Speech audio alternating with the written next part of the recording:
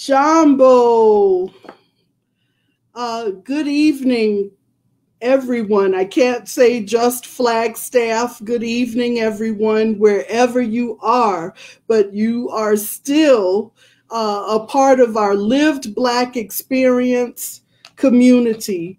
We are celebrating this evening our final night of our Kwanzaa community celebration. So this is the 7th night, which is the final night of Kwanzaa. And to this evening, we will be celebrating faith.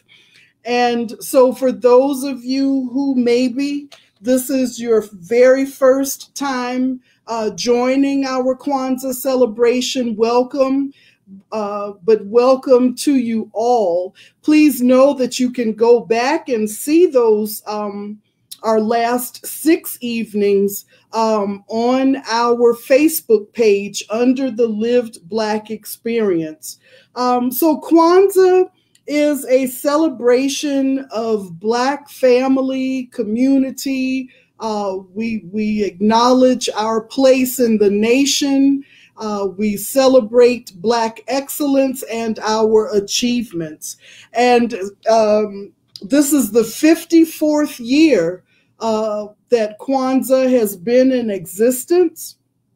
And within the Kwanzaa celebration, it's based upon 7 principles that are called the Nguzo Saba. And so since Saturday, we have celebrated unity, we have celebrated self-determination, collective work and responsibility, cooperative economics, purpose. Last evening, we celebrated creativity. And again, this evening, we're celebrating faith. And we've had a few community members to come in from far and near to lead the celebration. And this evening, I'm very, very excited to welcome back Sister Queen Sean Thomas. She was with us a few nights ago during our celebration on Nia, Purpose. And this evening, she is the celebration leader for Imani, which stands for faith. Welcome, Queen Sean, and happy Kwanzaa. Havaragani, thank you so much. Thank you for being here. So we're excited that you're going to lead us through a presentation celebration of Imani this evening. And so we're going to get the presentation going, and we'll see you on the other side. Thank you. So Imani means faith. It is Swahili for faith. It is the 7th of the Nguzo Saba, the 7 principles for Blackness. And it is defined traditionally as to believe with all our hearts in our parents, our teachers, our leaders, our people, and the righteousness and victory of our struggle. And as I was thinking about what to present and how to prepare for tonight, the word action just kept coming to mind. And really, when we think about faith in this context, while indeed it is definitely a spiritual practice, in terms of Kwanzaa, the context is really faith in action. So a connected concept to this is that of Sankofa. So the Sankofa bird, which you see in front of you, is picking an egg from his back. So he's really oftentimes depicted as flying forward, but looking backwards. And the quotes here say that the Akan Ghana believe the past serves as a guide for planning the future. To the Akan, it is the wisdom and learning from the past which ensures a strong future, and also that we must reach back to reclaim that which is lost in order to move forward. So there's a historical perspective And there is always going to be a spiritual perspective, especially when you are considering the whole of the Nguzo Saba and faith as the final one. So faith in this context will tie the Nguzo Saba together, meaning that you will have faith and you will have faith in action. And by practicing all of the Nguzo Saba, you'll disrupt the mainstream narratives. And a familiar text that some of you might know is Romans 12:2, and I just kind of worded it a little differently for our purposes here tonight. But really, we are called, all people are called to not be conformed to this world with its superficial values and customs, but be transformed and progressively changed by the renewing of our minds so that we can distinguish what God's path is for our lives, our homes, our communities, and our nation. And so that really is the essence of what Kwanzaa is about. Definitely the essence of the Nguzo Saba, and faith is the oil, if you will, that leads us forward and prompts us and inspires us every day to continue on. With faith, we have an individual and collective responsibility.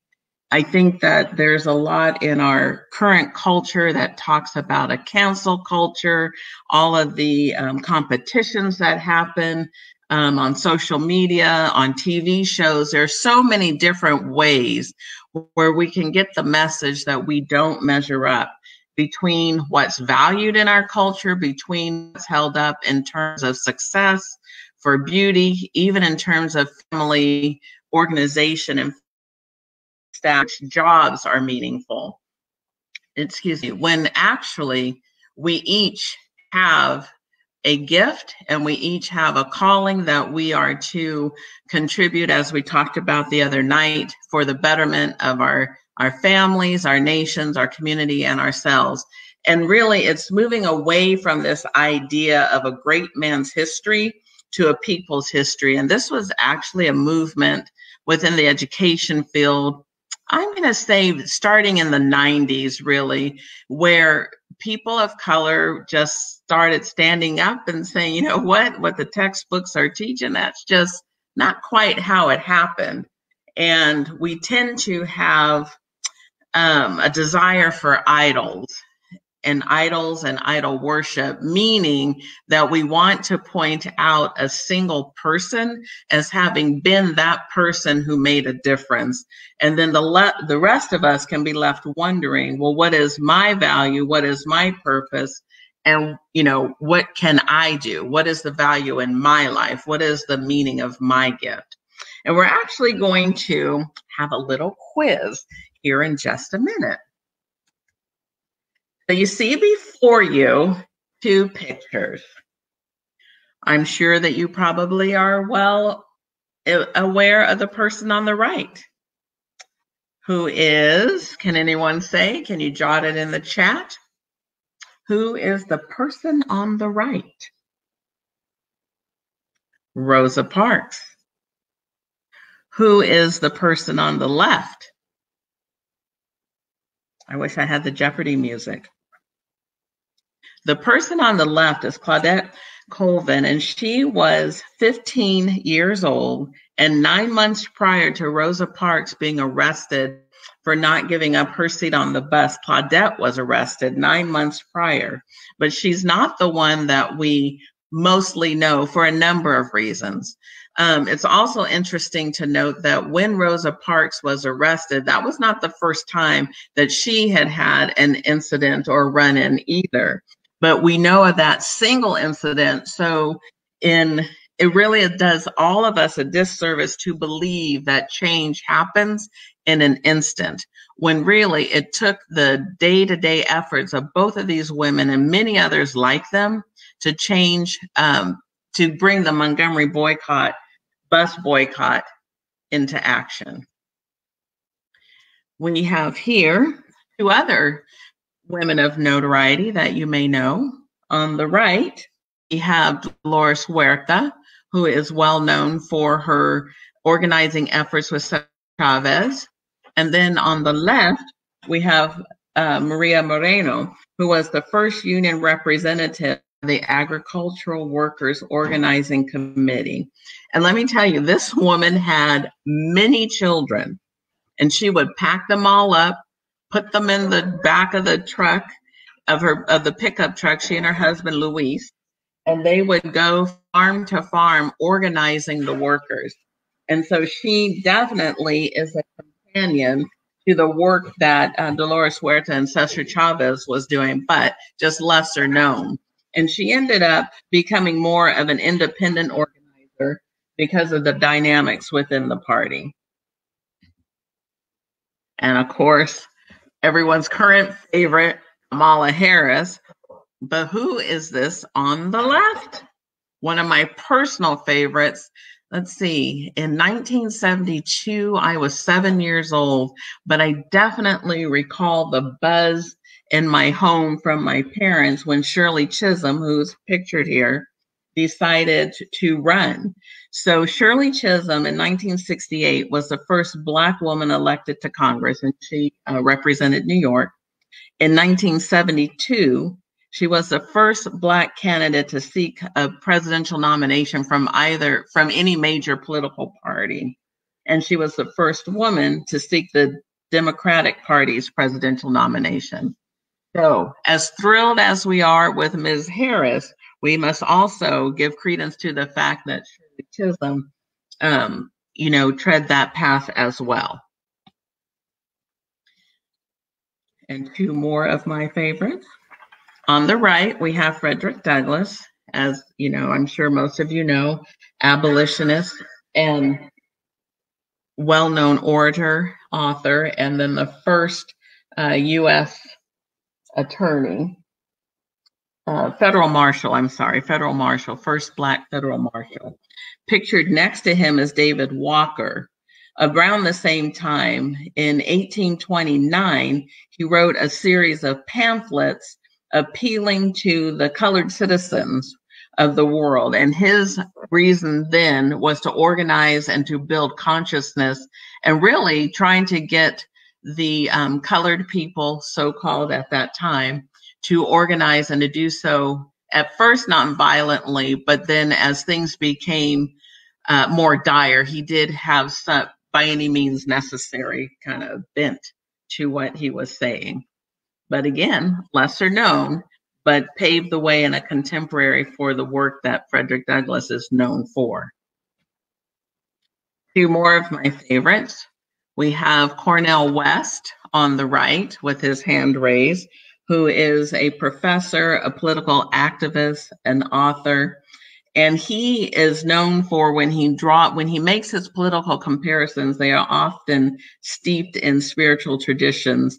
And he carries this through in his work and in his life. So for example, he is noted as saying that we wanted Obama to be Moses, but when he was elected, he had to act as Pharaoh.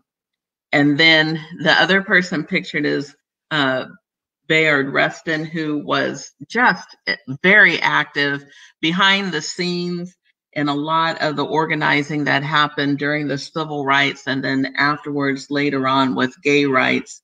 But he did activism, he published, he was a journalist, he did all of these things, choosing at first to be behind the scenes. He drew also on a pacifist approach to his work, and he was inspired by what he had read from Philip Randolph, and in terms of how the Quakers approached to pacifism, and then what he had read of socialism, because he really did feel that it had to be all of us or none of us, and to look out for one another. And I put the names here in case you want to go back and do some additional research on your own. So when we think about Imani and when we think about faith, we talked earlier this week about having a spiritual practice and the things that feed your soul so that we can be shored up and fed each and every day. And in the doing of that, I just want to encourage us not to discount or dismiss the seemingly small things, from the person that organizes to the person that addresses an envelope. Whatever it is that you do, it all matters. And to make sure that we're dipping back into the Nguzo Saba throughout the year, that we must have an understanding of unity, that we must constantly be aware of the tapes that are playing in our heads and out there in the world at large, so that we are practicing kujichagulia and determining and defining ourselves. And definitely collective work and responsibility. It is going to take all of us across multiple communities in order to make a difference and to, get this train on the right track. We've talked about cooperative economics, which is certainly a timely discussion to have now, especially as many businesses have had such grave difficulties coming out of the pandemic, and then the new businesses that have popped up because of the pandemic. All of those venues are valid, and we should support, in as far as it's possible, definitely Black-owned businesses and community businesses, and then the mom and pops, and doing what we can to practice cooperative economics. And then, of course, we have NIA to remember our purpose, creativity, and then finally, faith. And using faith restoratively as grounding and inspiration that confirms the value and the validity of our individual and collective struggle in all of its forms. Because I think what the pandemic has shown us is that for some people, this has been a season of blessing and a season of transition. For others, it's been a season of drought. And so we just need to be aware that each individual on this earth and on this planet is at a different place in their journey. But every form of struggle that results in the renewing and the transformation of the individual, and then accordingly, the community and the collective, that is value. It can be difficult, of course, right? Because you can see that, you can hear the comments, you can see the words, you can be on social media, the news, all of these things that come at us that can cause us to doubt and to have disbelief. And just to remember that there is help in the spiritual realm, and there is help in the natural realm. And as far as the spiritual realm is concerned, when there are times that we feel that our faith is wavering, and we will, and we can just look up and say, Lord, I believe, help my unbelief, and to call to be strengthened, and to call to have a person to come along that we can connect with, that will help to carry our burden and to make that burden just that much lighter, because we are working, because we are struggling individually and collectively. So in the end, we are to believe, receive, conceive, and transform. Now, this is one of mine and Reverend Lewis's favorite organizers, activists, Ella Baker. Ella Baker was inspired by her grandmother, who would tell her stories of what it was like to endure and struggle and to still maintain her identity and to keep the snatches of her dignity that she could, living under the system of slavery. And this inspired Ella Baker to become a student activist in college for policies that she felt were unfair. And then as you go on and read about her life and her commitment and her dedication, her faith in action, there is not, I think we'd be hard pressed to find the civil rights organization or movement that she did not touch. From NAACP to SCLC to SNCC to CORE, Freedom Riders, Freedom Summer. Her legacy is just so rich. And it was all because she just felt that, there was enough work to be done in terms of activism and civil rights, that we should all be participating.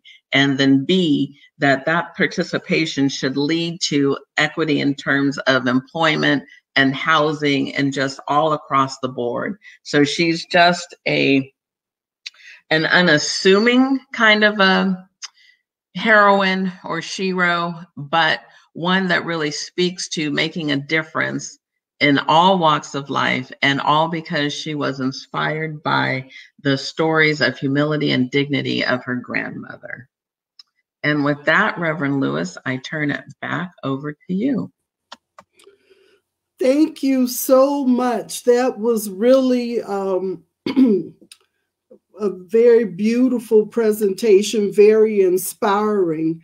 And I love it. Our viewers have been posting some wonderful comments and questions.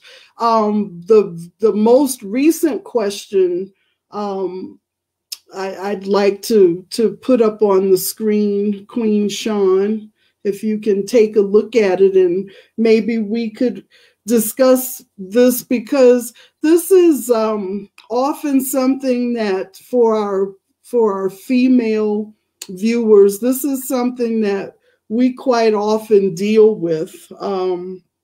We are, no matter what race or ethnicity, we are the mothers of our culture. We're the mothers and aunts in the workplace, at home, wherever we are, in meetings, in our professional and our personal lives. Can you give us some wisdom on this question? So I would say that for me, it's in the honesty of it, right? So I remember, so we have two children. Maya is 19, Aoife will turn 17 tomorrow. And when Maya was born, I was midlife, right?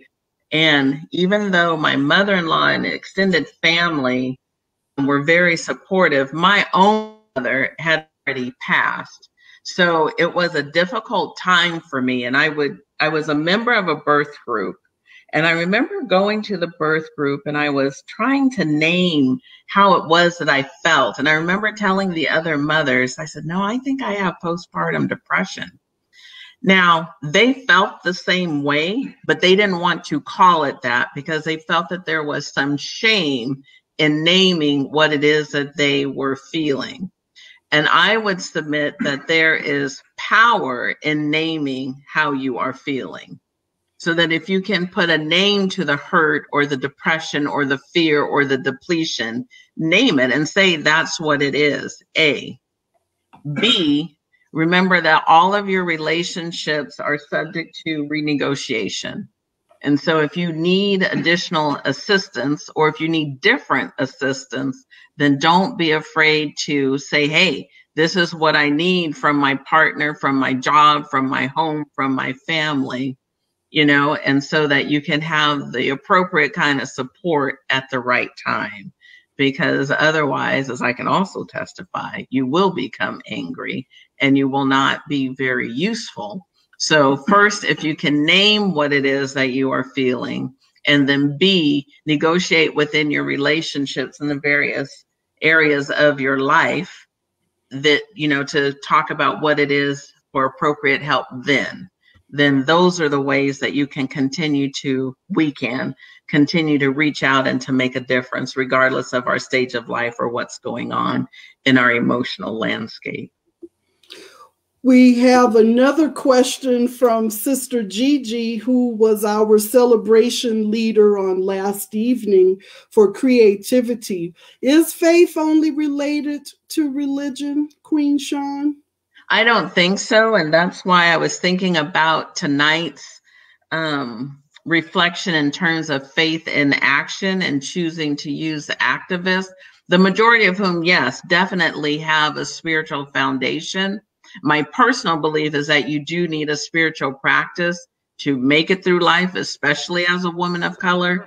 But there is activism in the civic realm that is not related to spiritual tenets necessarily. However, faith in that case would mean hope or progress or future. Here's another question from one of our faithful viewers, my big sister in, well, she's my Geechee Gullah sister, but she's now residing in Georgia. How is faith defined? So I'm going to refer back to the first slide in the presentation tonight, which is the accepted definition that we use when we're talking about Imani, and that is to believe with all our hearts in our parents, our teachers, our leaders, our people, and the righteousness of victory of our struggle. And also thinking about the time in which Kwanzaa was conceived and created, that makes sense because it was a call for community unity and it was a call for community action. So because of that, you would then, in restoring our people to their former greatness, you would ask that the belief be placed in the people in terms of saying, I trust you, I see you, and I value you. Definitely. Earlier in your presentation and in the comments, our chiefess Deb talked about, or she made the comment about how if everyone contributed to the community, then it would not be maybe so much for just one or two to do. Do you have any thoughts on how we can begin and why we should begin to have these types, why it is important to have these types of gatherings before Kwanzaa in order to get to know our community better? Well, I think first of all, because even though we have more technology at our fingertips than in any other generation in history, in many ways, we're also more isolated. And I know for me, again, as a mother of teenagers, I worry about their ability to establish relationships human to human. So if for no other reason, we need to have these gatherings outside of these 7 days so that we do not lose the ability to connect and to hear one another. Because again, what my strength is going to be different from yours. And the problem that I may see may be different from how you see it. And then the way that we approach solving it will be different. But again, each of those ways is valid. My gift is valid. My way of solving it is valid as well.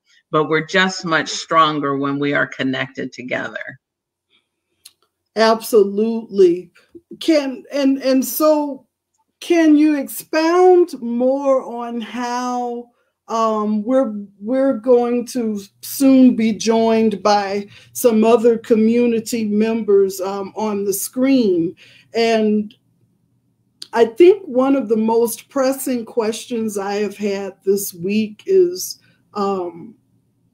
how and why it is so important, how all of these 7 principles, how they all build upon each other or stand on each other, but unity is definitely the foundation. How do we do this in the midst of this pandemic? Well, that's where the technology can work for us. That's where the online shopping can work for me, right?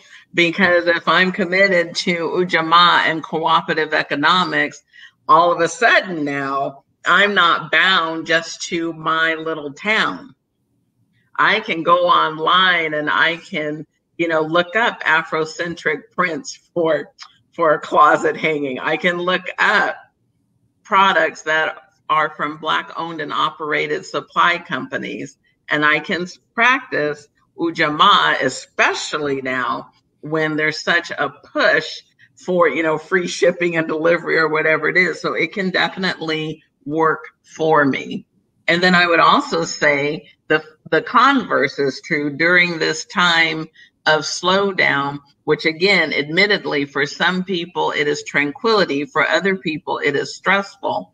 But we can carve out in this time of slow and silence, time to reflect upon kujichagulia and think about, who am I? What changes do I need to make? What do I need to keep?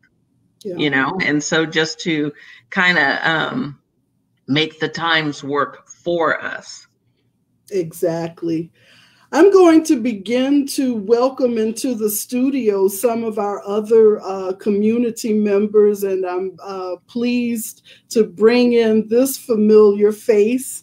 I call her my baby queen, but this is Sister Kara, and she does a stupendous job bi-weekly moderating our discussions on some very hard topics as we seek to inform, educate, and enlighten our viewers. Happy Kwanzaa! Happy Kwanzaa! I want to start out by asking you: how many times or how many years have you been celebrating Kwanzaa, or was this the first year? But what's your experience with this important holiday to we as a people? Yeah, for me, this was actually my first year really engaging with it. And I think this was the year that I needed it, probably more than ever before. I think in the past, there's been just so much else going on, and a lack of focus when it comes to this time of year on, these principles and this idea of particularly Black community unity. And this year, I think with all that we've done throughout this year and with all that's been happening throughout the year, and I think heightened by the isolation of quarantining and isolating and all of that because of COVID, it became so much more clear how important this is. Absolutely. Absolutely. Do you have a favorite principle now that you've gone through these 7 days? My favorites are always creativity and faith, because those are, I think, the two that resonate not necessarily the most with me, but that have definitely been the strongest in my life as a writer and poet and artist and all of that. So the creativity is always very strong, but also as a person of faith. And I think I love that we went into that question of, is there a difference between religion and faith? Because personally, I'm not a religious person, but I am a person of faith. And I think that's such a strong distinction. And I think the power of faith being that action that Sister Sean talked about is so important. And again, even more so this year. Absolutely. Thank you for sharing that with us. I have another guest who has been a part of the lived Black experience that I'd like to bring into the studio. And I'm excited to welcome Brother Lumpkin because I'm going to ask him to be a stand-in for all of the brothers who have been a part of our Lived Black Experience project. Anytime that I can honor our kings, I'm always delighted to do so. So I'm very honored. I'm very happy and humbled, Brother Lumpkin, to welcome you to the broadcast. And I thank you because you've been a part of this celebration a few nights during this week. And so can we get your thoughts on what Kwanzaa means to you, particularly as a Black male in America at this particular time? You know, first and foremost, thank you very much for having me. It's always a pleasure to be part of the experience, and it truly is the Live Black experience. So thank you very much for having me. And the brothers here in Phoenix and Phi Beta Sigma, our chapter, want to extend a hello and a happy new year to each and every one of you. So thank you. And as far as to answer your question, what Kwanzaa means to me, you know, it's very interesting. I think now we're going through, especially with these times, like a metamorphosis in terms of,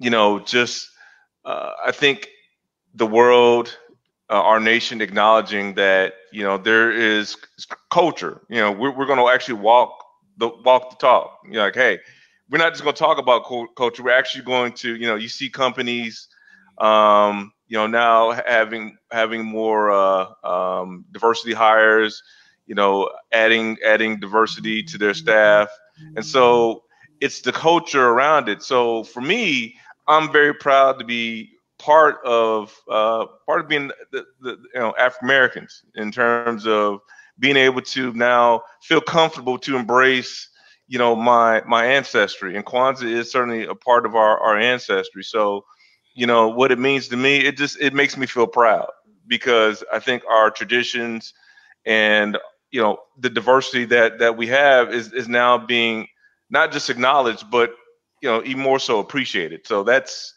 what to me, that's what it means to me. Beautiful, beautiful. How long have you been celebrating Kwanzaa? Or You know, is it a tradition in your family, in your household? You know, I grew up. So my grandfather was a Christian minister, and you know, he was old school, and so that's, you know, kind of how my mom was brought up, and so Kwanzaa wasn't really huge in their household. So growing up, that wasn't necessarily something that we really took part of. It was only in recent years that, you know, especially with social media, and especially with you know, just the different mindset as far as like becoming older and appreciating some things as far as my culture. That's when I started really to kind of look into Kwanzaa and understanding the values and the traditions and things of that nature in regards to Kwanzaa. So for me, you know, I'm learning, just like, you know, a third, fourth grader would learn how to write cursive, which I think that's a dying art, but that's a story for another day. But again, you know, it's something that, you know, I'm also learning the traditions and things that, you know, we hold near and dear to our culture and our heritage. Well, I have to share with you, as you're speaking, our chiefess made a comment. It's so great to see Phi Beta Sigma being represented this evening. We really, and I'm going to ask you in just a moment to share something with us, but we're very happy that you have joined us this evening.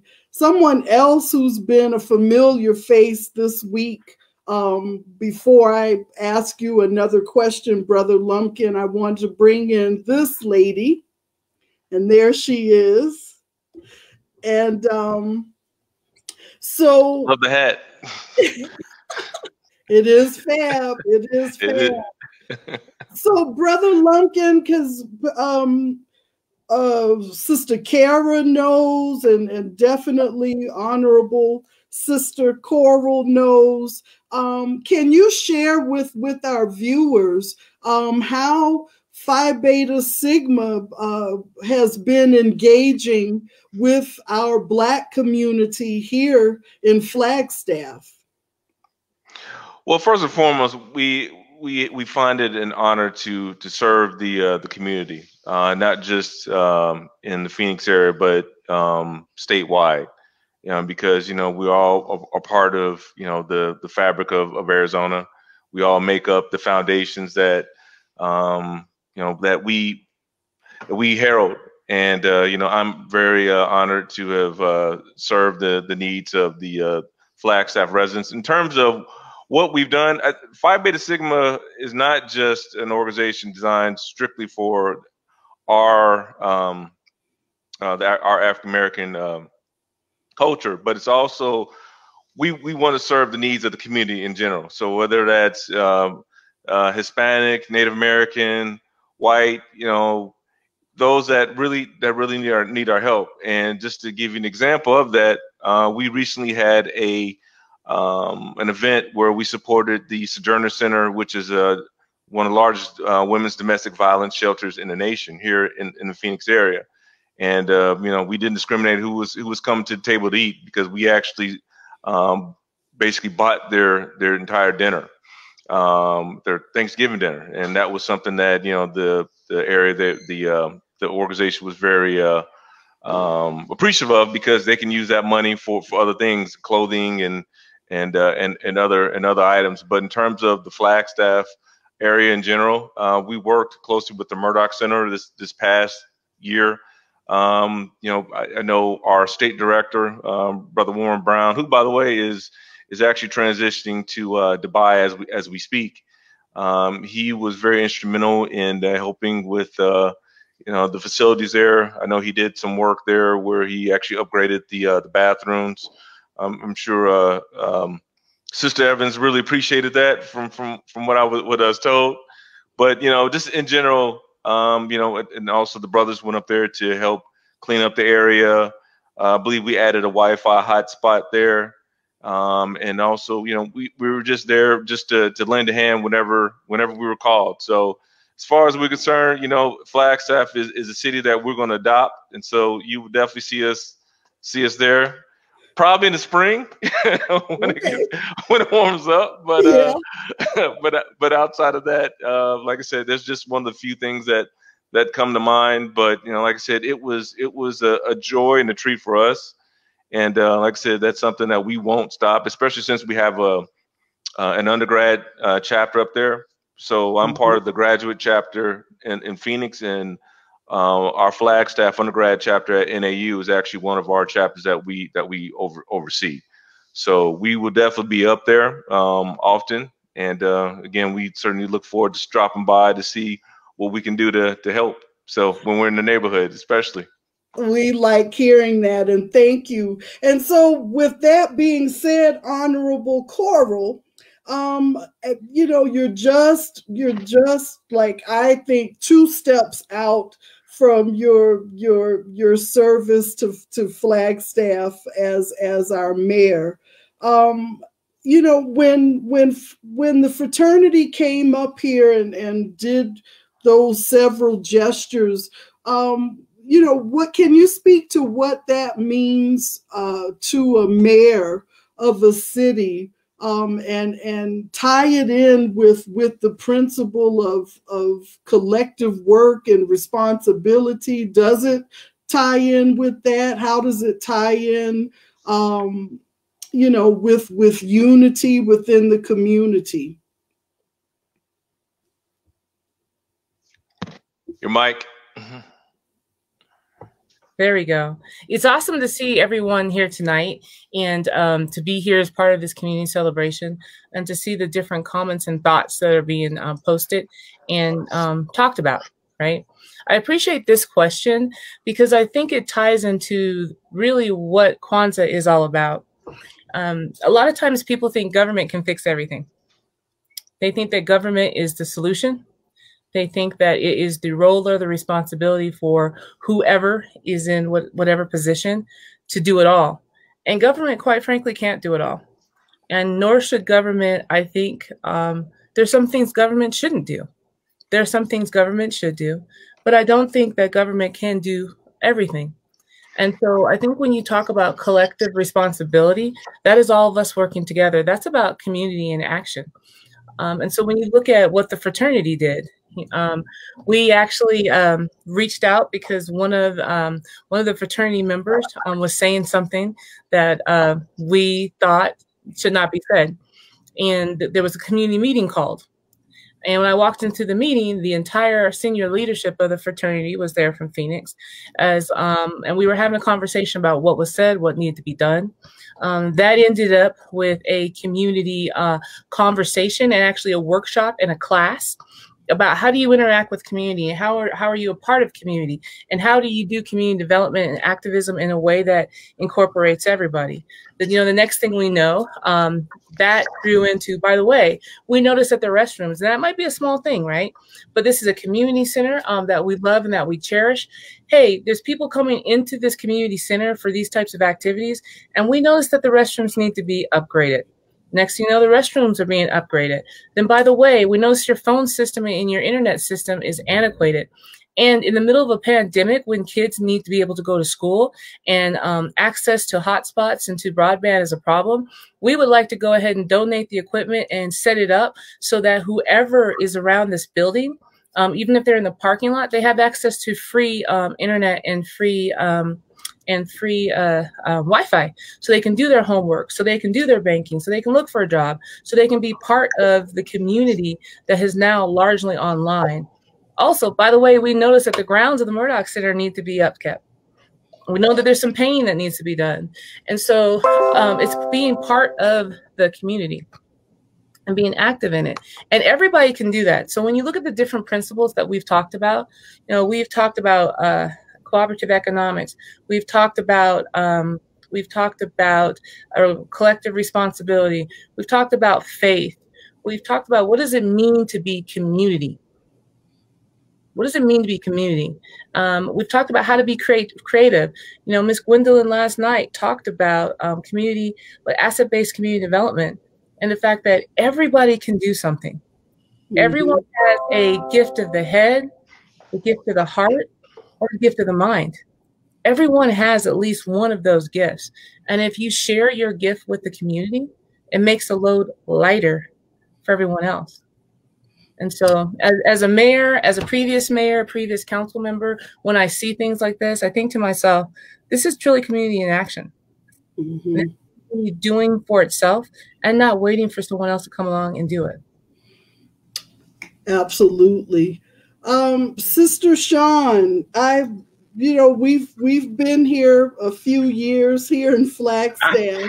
And but the Murdoch Community Center has been so many different things to us during your time here, and as someone who was here raising two young girls, can you share with the community what the Murdoch Center has meant to you and your family, and particularly as a mom, raising two young girls here in Flagstaff? So the word that comes to mind is hub. It was, for me, the hub of not just the community, but the Black community. And because I want to qualify it by saying, yes, definitely raising two young girls, but raising two young Black women in a predominantly white community that had its fair share of challenges, fair share of blessings, but there were also some challenging times. And so for us, when we think of the Murdoch, we think of Juneteenth, we think of the Kwanzaa celebrations that we had in person, we think of the dance parties, we think of the ethnic studies lecture series, we think of the annual tea, we think of the things that happen that are important and germane to the Black community happen at the Murdoch. And so it really is the community center that kept community going for us. And it was, and the girls would say the same thing, that those are their memories of it. Absolutely. Sister Kara, do you have any special memories of the Murdoch Center when we were and I mean, we still have found a way to come together for important meetings and social distance. We want to put that out there. But prior to this pandemic, do you have any special memories of the Murdoch Community Center? Yeah, I have two, actually. The first being one of the first Miss Cleo's tea parties that I went to, and just seeing how many people came out, how many of the women were wearing their Sunday hats, and just that experience of having that community tea and just sitting at a table. The year that I'm remembering is actually a year that I intentionally sat at a table of elders and some of the female community gatekeepers in Flagstaff, and just listened to them. And at one point, one of them said, "You're not saying very much." And we were having conversation at the table. And my thing was just, I just want to listen. I just want to hear the stories that you all are sharing and hear your experiences and just kind of, it's just always that vision of, sitting at the feet of those and learning from them. And the other was an event that was held where they actually had, I think it was called Seeds of Wisdom or something like that, where it was 5 or 6 community leaders who just shared their stories of growing up within the Black community of Flagstaff. And again, it was just the experience of sitting and listening to their stories and hearing the things that they shared about what their experiences were like, sharing the story of what Flagstaff was and what it's becoming and what how it's changed over their time, and just giving that wisdom to other generations. I think what stood out to me there was just how quiet the room was, and listening to them and looking around and seeing particularly some of the younger children who were there, who were also just enraptured, paying attention to what these community elders and community leaders were sharing with us. So that is always my vision of the Murdoch Center. I think it's, I love that quote that's up on the screen about it being a well for the community and the idea of it as a hub. For me, it's really been a home, and that sense of family that, I don't have family, or I didn't have family here in Flagstaff, and now very much I feel like I do. I didn't have a sense of home in Flagstaff, and now very much I do because of the Murdoch Center. Absolutely. This post from our chiefess about the Murdoch Center being a sacred space, and it really is a sacred space. When I think back, the Murdoch Center has just been, and it's what we as Black people are able to create, whatever it is, whatever need we have, regardless of how difficult it may be.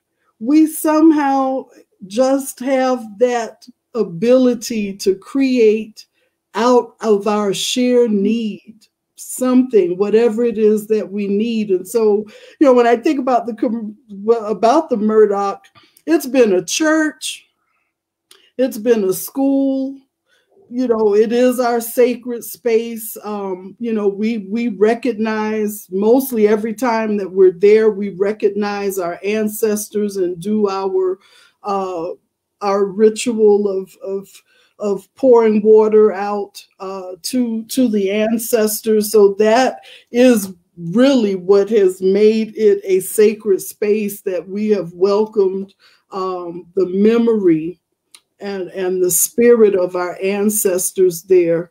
It's the meeting place, it's the classroom, as Sister Sean said. And Brother Lumpkin, I'm going to ask you to give your testimony of what you know, or what you had the opportunity to experience the Murdoch as, you and the brothers of the fraternity. I forget when was it over the summer or late spring, when we did our socially distanced activity, and I'll let you share what that activity was, to welcome the brothers and to thank the brothers for what they had done for us here at the Murdoch.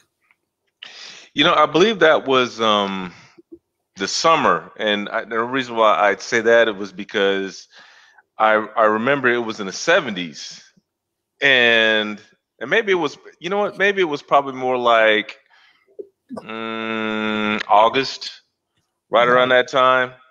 And you know, driving from Phoenix, and it's 100 and a lot, and you know, it was 75, and I'm like, this is perfect. This is great. So that's one memory that I take. But the other one really was, we had gone up there to do some painting in the Murdoch Center. There's a wall that we have adopted. So we will definitely be there to finish that up. But I remember just sitting, and it was like I was in a room of folks that I've known for years. And even though I had met everyone, you know, several months earlier, it just felt like I was at home. And you know, as far as for me, it was, and I can speak, you know, for the other brothers as well, because I think we all had very similar experience. It just felt like we belonged there, even though that wasn't our city, even though that wasn't a place that, you know, we had gone to, you know, often.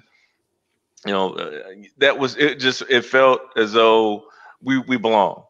And you know, Miss Deb and yourself and Sister Evans made us feel warm, and made us feel welcomed, made us feel appreciated. And you know, it was a good experience. And matter of fact, there was not a brother that, when we're driving down the hill, that didn't say something positive about what had transpired. And we really, like I said, look forward to you know, working on other projects in the future. And I know that, you know, one of the projects that we had talked about was remodeling the kitchen. That was one thing. And so, you know, we'll take a look to see what we do as far as to do something this year. So we're going to try to like do major projects as often as we can. But just to kind of go back to what you had asked, it just, like I said, it just felt like, you know, this is someplace I needed to be. And isn't that truly what community is all about? You know, to feel embraced, to feel welcomed, to feel safe, even if you're not in a familiar city or in a familiar space. That is what true community is all about.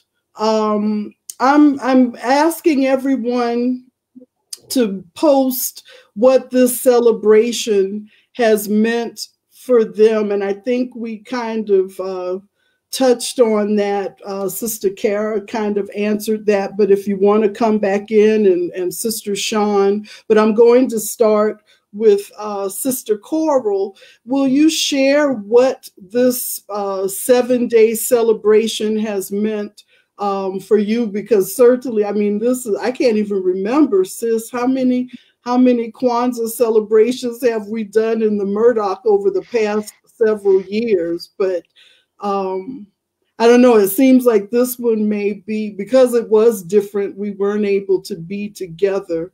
Would you share what these past 7 days have meant to you?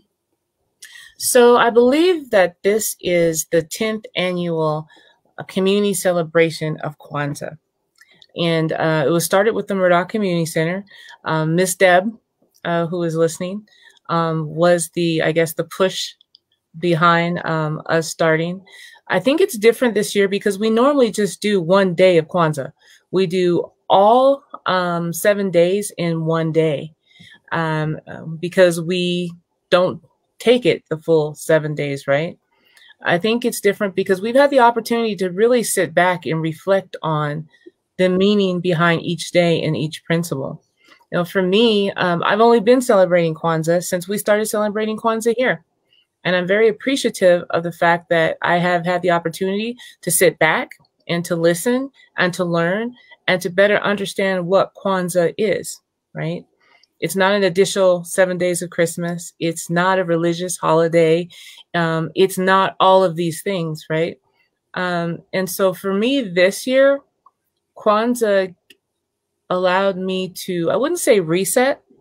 I'm not sure that that's the appropriate term, but it has allowed me to sit back and fully understand and appreciate and think on the different principles and reflect on how I can move all 7 principles forward into this new year. Usually when we do 1 day celebration, we pick one principle and we want to carry that for the rest of the year. I actually want to carry all 7 and see how I can incorporate all 7. And what would that year look like if we were able to hold on to that? I like that. Would anyone else care to share what or elaborate more on what these past 7 days have meant? Because it truly was very special to really do it in 7 days in which it is traditionally done. So this has been very special, and we're already thinking about the next Kwanzaa celebration. Here's something that I'd like to put out to all of you, and please, the viewers, add to the comments. Sister Gigi mentioned that what was it, meeting, and Sister Coral helped me with this, about how to incorporate this into the community. And I think you came up, there's my niecey. I think you came up with some ideas of how we can keep the spirit of Kwanzaa going for the entire 365 days. Would any of you care to contribute to that thought? Oh, I know one. What? I would think. Can I talk up? Oh, I would think maybe you wanting to actually listen. Like if you're from a different culture and you're confused on something, don't blurt it out. Don't be like, oh, this misconception, I'm just going to blurt it out to you. Be like, hey, where did this misconception come from? Or, hey, I have a question. I don't mean to be rude. Don't randomly come up to a stranger and ask them something, but try and find a conscious grounding and then go forth with that. Try to learn who your neighbor is. And that could go for us trying to learn, because I know different generations, we have that struggle of trying to communicate and find those common grounds. So I feel like maybe being like, what type of music do you like? Oh, you like that. And then find that common ground and then slowly try and see that person in depth. I like that. I think you can add that into the community. Be like, oh, you know how to fix that? Cool, we can make a workshop where we could learn how to do like painting or sewing. I like that. Sister Sean, what principle does that fit under? Here's our Kwanzaa test. That fits under D, all of the above. But definitely unity, right? And ujima, collective work and responsibility. And we really have to get to the point to where we are able, as Destiny is saying, to commit to compassion and communication and community building. That's just the way it has to be, where we have to have this sort of commitment that says, I'm going to put aside any fears that I have or any discomfort, again, especially for generations younger than us to where now everything is a text, a tweet, a post, right? Yeah. And to make the commitment to have the compassion to communicate with the intention of building community. And I think that the Nguzo Saba really is encapsulated in something as simple as that, as Destiny said so well, getting to know your neighbor. Yep, absolutely. Sister Kara, where are you with this wanting? How do you think this monthly Kwanzaa check-in would work? What do you think would be the positives for our community, and especially the lived Black experience? Mm-hmm. Yeah, I love the idea of that because I think it helps us to keep carrying on. You know, there's the saying that says "keep on keeping on," and I think so often what I think particularly the Black community comes up against and experiences is that, you know, we have a moment and then the moment is gone. And we have momentum, and then the momentum dies. I think to the Live Black experience, the Black community strategic plan that we developed and was adopted, and the momentum that led up to that, and now the question being, okay, so what comes next? And I think continuing this conversation helps us to keep it going and to keep things advancing. I was reading in the comments somebody saying that they're not Black, but that they began watching in order to support actually you, Miss Bernadine, and saying that the blessings that came from listening and learning have simply blown me away. I have learned many things about myself and many things that I can incorporate into my classroom of college students to make my instruction more inclusive. This has just been such a bunch of blessings for me. Thank you just doesn't seem to be enough. And I think that just captures the importance of these sorts of community conversations and dialogues, is that the conversation doesn't end. It just keeps going. And it's not one opportunity to learn. It's endless opportunities to learn and engage with each other and see where this community is going, and to see where this story of Black community is going. I think one of the things that we've emphasized throughout all of what we've done with this program has been that it's not just, although we are focusing on the Live Black experience, we're telling the story of the experience of Flagstaff and the story of Flagstaff. And so as we continue to engage in this, we're engaging the entire community and helping the entire community learn and grow and develop in ways that are so important for this community to thrive. So I see it as really important work. Absolutely.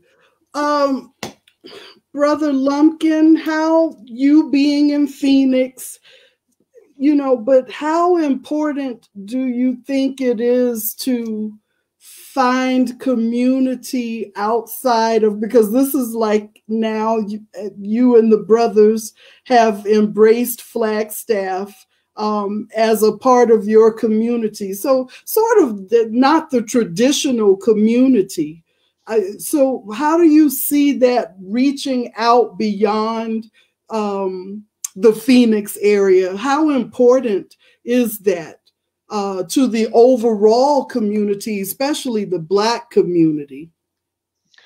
Well, I think we're all, first and foremost, we're all neighbors. So whether they live right next door, or whether they live down the street, or where they live, you know, several miles away, you know, it's a community. I mean, if you can get in your car and you can get there within a short period of time, I mean, they're your neighbor.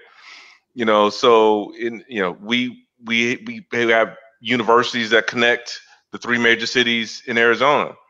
You know, I have a daughter who is going to be college age at the end of this upcoming term. I might send up to Flagstaff. You know, so I mean, it's just, you can't just live in your own backyard and think that there's nobody outside the gate. And it's important that we work together, and because we want all of our communities to thrive, not just in Phoenix, but in Flagstaff, Tucson, and whatever the surrounding cities. We're all neighbors, and so it's important for us to help each other and work together, because I think collectively we will do great things, versus being individuals. Absolutely, absolutely. Sister Coral, do you have our screen, our special ask screen, ready to share as we come to the end of this? Has been 7 incredible evenings, and it's a wonderful way to begin the new year. And I'm saying our because I'm thinking community. So our new year, and how we are going to continue to work together, continue to become closer, continue to weave the Nguzo Saba into our lived Black experience project. And so, viewers, we are very happy. It has been a wonderful past couple of months since June of 2020. Up until now, we've been able to create these dialogues, these conversations, and most of them have been difficult conversations, and that's what we wanted to do with this project. We wanted to enlighten and educate and inform our other brothers and sisters about what it is to be in the skin that we're in, where it is that we have come from, and where it is that we definitely are directing ourselves to go. And so it takes time. We come together for programming, to discuss programming ideas. It's like we have our own little LBE television station network here, and discussing what are the topics that we need to present, and we have our in-house, our resident facilitator, and just a lot of energy and love goes into this project. And so we're at the point where we want to do more, and we want to have more special guests, and we want to be able to give them honorariums for making the time to come and to speak with us. And so we're not asking, I won't start at $100 and then $50 and then $25. We're asking you whatever spirit lays upon your heart. And if you feel so led, and if you find that this project is being helpful to you and others in some sort of way, we're asking that in the spirit of giving, for it is better to give than it is to receive. We're asking that you will consider giving us a small gift, maybe a few dollars every month, every couple of weeks would be very appreciated. So on the screen, you see our PayPal link, and also our QR code that you can scan, pay, and go. And I see a comment saying that this is LBE TV. I like that. And this experience is very much like a television network. We don't just grab ideas out of the sky. We talk about ideas, we talk about what's relative to the times, and then we go out and search for those people, those individuals who can come and give you real facts, not something made up, not here's what I think you should know. The LBE project is bringing you what it really is and what our experience has been and continues to be. So we thank you for you joining us.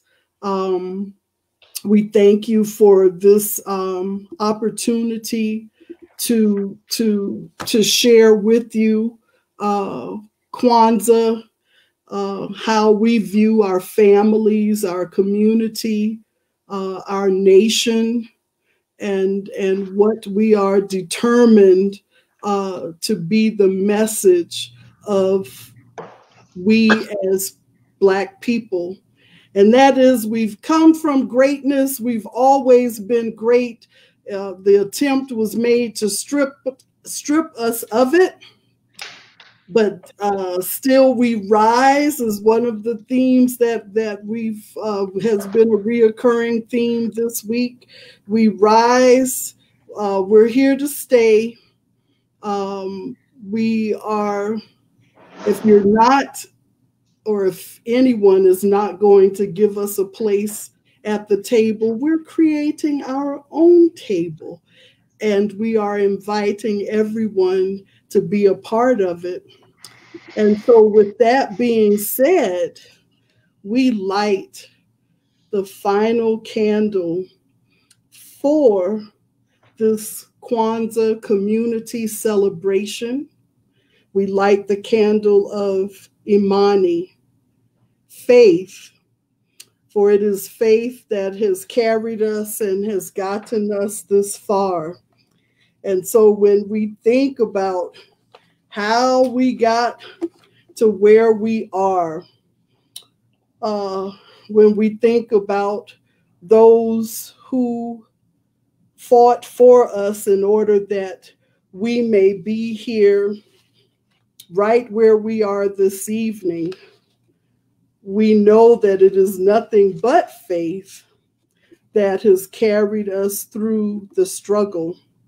And so earlier, Queen Sean shared Miss Ella Baker, who was a phenomenal woman, a civil rights and human rights activist.